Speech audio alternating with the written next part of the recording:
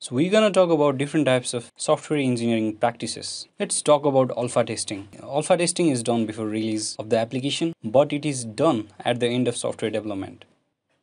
Alpha testing may result in identifying the issues or defect within the application, and it may result in some design changes. The second one is beta testing. Well, beta testing is performed in real environment and before releasing the product for end users. Final testing is done before releasing commercially and is limited to certain number of users in a specific area. End users share the feedbacks, which helps the company to take necessary actions before launching worldwide. The another one is backend testing.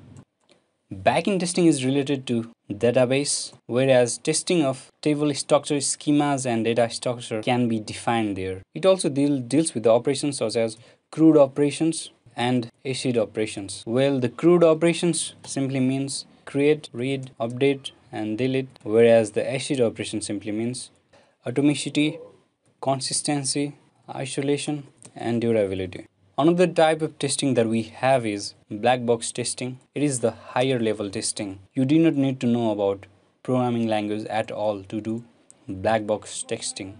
That is, it focuses on the functionality of the system as a whole, and it basically compares the input with output. Another one is the white box testing. It requires knowledge about the actual code and internal structure. It is also the lower level of testing such as unit and integration testing. It is done by developers with programming knowledge.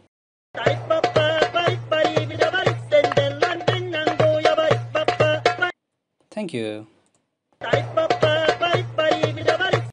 Thank you guys.